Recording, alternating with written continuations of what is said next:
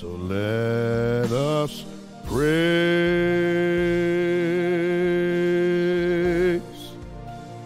Jesus now,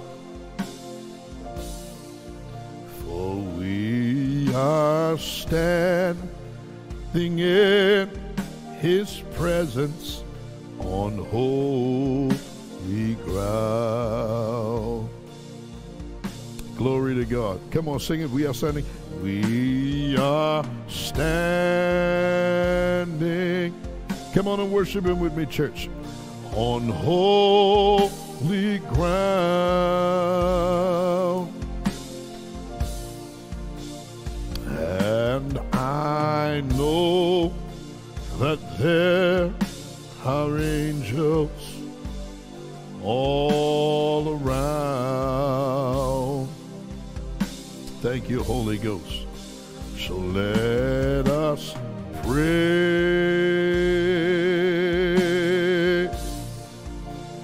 Jesus now. Thank you, Holy Ghost. For we are standing in His presence on holy ground. Come on, sing it to the King. We are standing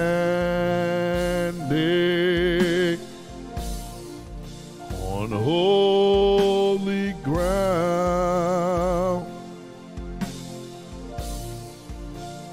and I know that there are angels all around. Glory to God. So let us praise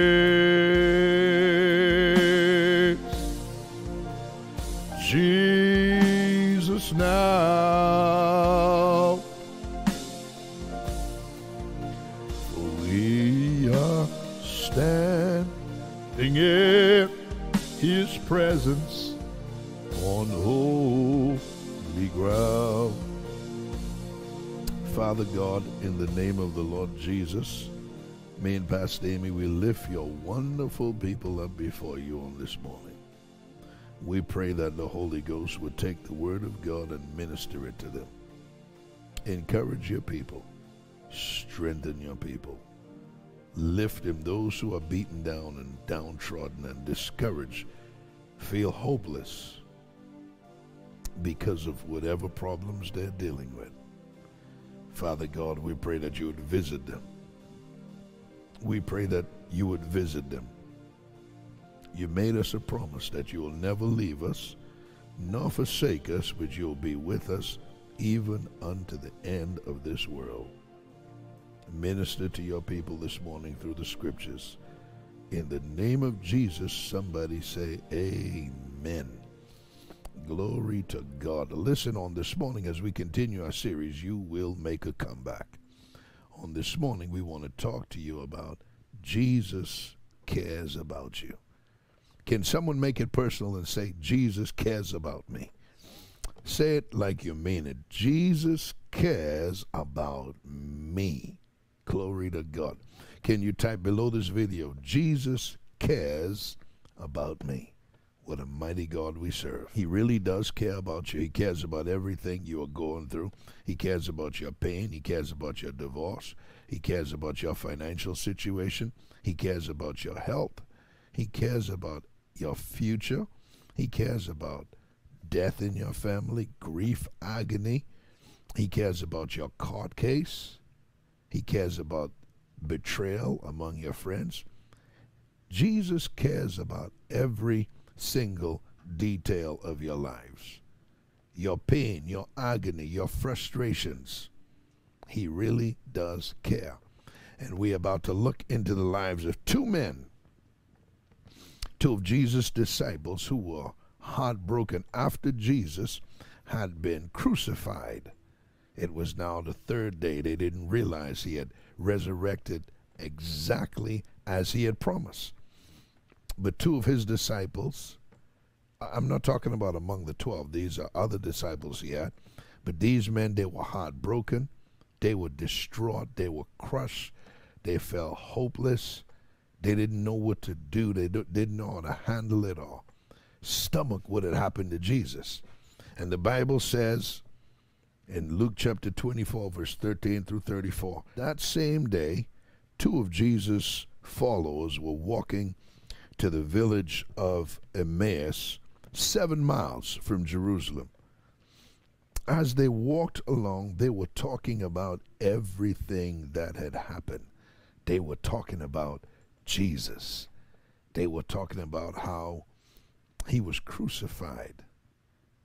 And the Bible says, as they talked and discussed these things, Jesus himself, glory to God, a visitation, Jesus himself suddenly came and began walking with them. Now, later on in the book of Acts, the Apostle Peter, preaching about the death, burial, and resurrection of Christ, the Apostle Peter said, Jesus appeared to witnesses chosen before by God for him to appear to them. So apparently, these two men as well, they were chosen by God that Jesus should appear to them and give them a visitation. Lord have mercy. That'll preach right there. Watch this. So Jesus himself suddenly came and began walking with them. And you know what blows my mind with this? This is the resurrected Christ now. He had defeated Satan. He had taken the keys of death, hell, and the grave. He had already declared all power is given to me in heaven and on earth. All power had been given to him. And as powerful as he was, he cared about the agony. He cared about the grief. He cared about the distress. He cared about what was disturbing and bothering his disciples. Listen to me, good friend. Whatever is bothering you and weighing you down, Jesus cares about you. The Bible says he is touched with the feelings of our infirmities. He cares about you. Another scripture says, in all their affliction, he was afflicted. Simply means whenever you are dealing with something, he feels your agony. He feels your grief. He feels your pain. Lord have mercy. So Jesus himself suddenly came and began walking with them because he cared about them. He wanted to encourage them. He wanted to lift their spirits. But God kept them from recognizing him. Have you ever had him show up in a way that you least expect? Have you ever had God show up in a way that shocked the daylights out of you? Come on, somebody. Have God ever worked on your behalf in a way that you couldn't believe it? You were just flabbergasted. You were just blown away. Come on, type below. Type in the comments and let me know if God ever blown your mind. You know, the Bible says he is able, Ephesians 3:20, he is able to do exceeding abundantly above all that we can ask or think according to the power that works in us. He asked them, what are you discussing so intently as you walk along? They stopped short, sadness written across their faces. Then one of them, Cleopas, replied, you must be the only person in Jerusalem who hasn't heard about all the things that have happened there the last few days. What things? Jesus asked. The things that happened to Jesus, the man from Nazareth, they said. He was a prophet who did powerful miracles, and he was a mighty teacher in the eyes of God and all the people. But our leading priests and other religious leaders handed him over to be condemned to death, and they crucified him.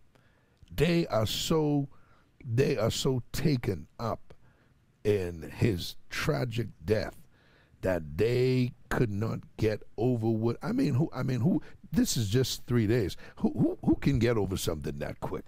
There ain't a human being on this earth who can get over something that quick. When I lost my parents, Lord have mercy, you almost never get over it. You learn to live with it and you move on and you heal, but it's not a 3-day event. Come on. So this was fresh on these guys' mind, and yet he showed up to minister to them and encourage them. I believe the Holy Ghost through this broadcast is showing up to minister to somebody. The Lord Jesus is using this broadcast to bring encouragement and healing and closure to some things in your life. Watch this. They said, we had hoped he was the Messiah who had come to rescue Israel. This all happened 3 days ago. Then some women from our group of his followers were at his tomb early this morning, and they came back with an amazing report. They said his body was missing, and they had seen angels who told them Jesus is alive.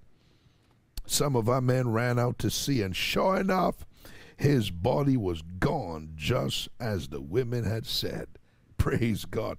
Then Jesus said to them, you foolish people, you find it so hard to believe all that the prophets wrote in the scriptures. Wasn't it clearly predicted that the master would have to suffer all these things before entering his glory? Then Jesus took them through the writings of Moses. He took them into the Word. He took them through the writings of Moses and all the prophets, explaining from all the scriptures the things concerning himself. I wish I could have been a fly on the wall. Lord, have mercy. You talk about a divine visitation from God. The Word, he's opening and explaining the scriptures. The Word is explaining the Word. It can't get no clearer than that. By this time, they were nearing Emmaus and the end of their journey. Jesus acted as if he was going further. But they begged him. They just, God hid it from them, but it was something about him they couldn't resist. Come on, somebody. They begged him, stay the night with us, since it is getting late. So he went home with them. That's the kind of God I serve. He said, if you love me, you'll obey my words. And me and my Father will come and we'll manifest ourselves. And then he said, we'll make our home with you. Wow, Lord have mercy. So he went home with them. As they sat down to eat, he took the bread and blessed it. Then he broke it and gave it to them. They knew only Jesus did this with them. Suddenly, glory to God, suddenly their eyes were open and they recognized him. At that moment, whew, he disappeared. He vanished out of their sight. Glory to God. He visited them. He cared about them. Why did he show up? Because he cared about their pain. He cared about their agony. He cared about their grief. He cares about you. The Bible says, casting all your cares on him, for he cares for you. They said to each other, didn't our hearts burn within us as he talked with us on the road and explained the scriptures to us? And within the hour, they were on their way back to Jerusalem. There they found the 11 disciples and the others who had gathered with them, who said, the Lord has really risen. He appeared to Peter. They were encouraged. Their burdens were lifted. They were back. They bounced back from that depression. They bounced back from the sadness. They bounced back from the grief because they saw Jesus. If you ever see Jesus, you will never be the same. He changed my life January the 3rd, 2:30 in the morning, 1993.